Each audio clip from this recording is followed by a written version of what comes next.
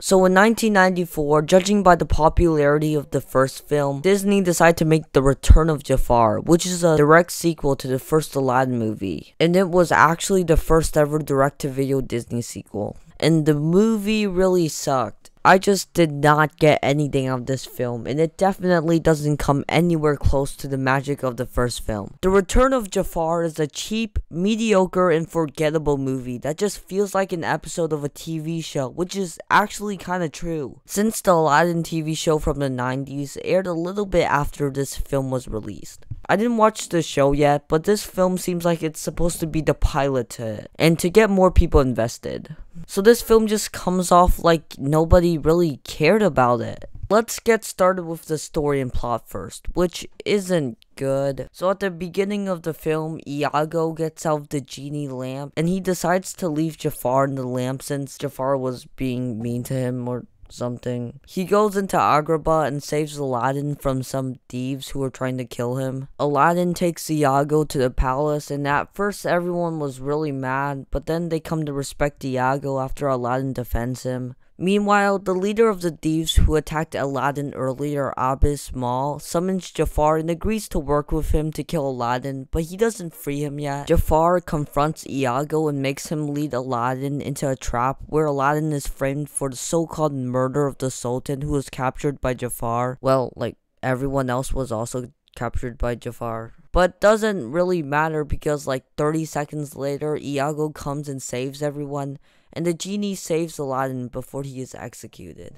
Abbas Mal is about to free Jafar out of the lamp when Aladdin comes to stop him. Iago does his heroic moment by knocking the lamp down into the lava, and everyone makes it out safely. Jafar's defeated, and that's it. Yeah, this movie is only about an hour long, and the plot is pretty thin and unengaging. I mean, the pacing just stalls to a halt after Aladdin captures Iago. Also, there's this like plot line where Jasmine gets mad at Aladdin for keeping that secret about Iago from her, even though it wasn't a big deal. But again, it doesn't matter because like 5 minutes later, Iago talks to Jasmine, and Jasmine starts to like sing a song, and she and Aladdin are back together. So that whole thing was just filler. So the plot is pretty lame, but at least the characters are good, right? So the genie is back in this movie, but he just doesn't have the same spark or charisma, mainly because Robin Williams wasn't there to reprise his role, and we lost some of that magic. I guess some of his sequences are still kind of fun, but he just doesn't feel the same. He also feels kind of sidelined and not important to the story. Aladdin and Jasmine also just don't have the same chemistry. Again, Jasmine getting mad at Aladdin was really dumb, and honestly, apart from that, Jasmine doesn't do anything in the story. Aladdin isn't as interesting or charming as a character in this movie. He just seems kind of boring. The magic carpet and Abu are just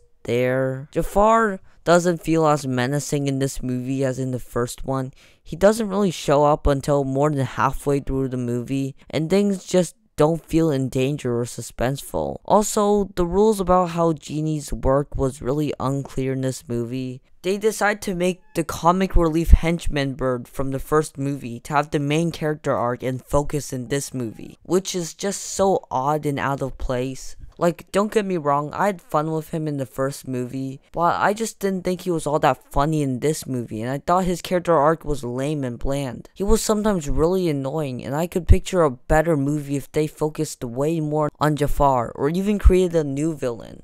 I mean, I liked Abbas Mal, he was kind of funny, but the rest of the characters just weren't the same.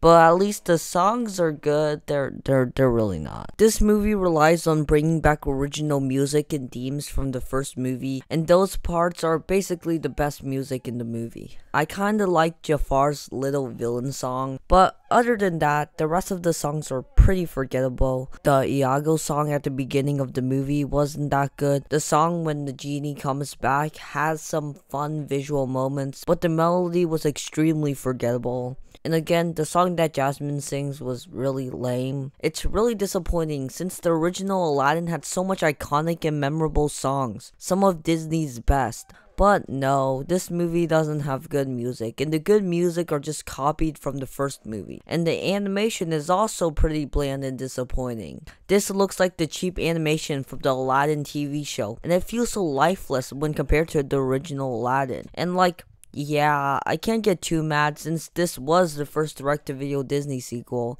and I don't expect this animation to be as great as the first Aladdin, but could Disney at least try a little harder? The Return of Jafar is a lame, lifeless, and cheap sequel to one of the best Disney films of all time. The plot is pretty thin, and the story isn't paced very well. The characters aren't as charming or likable in the first movie, and I still don't get why they give the main focus of the story to Iago.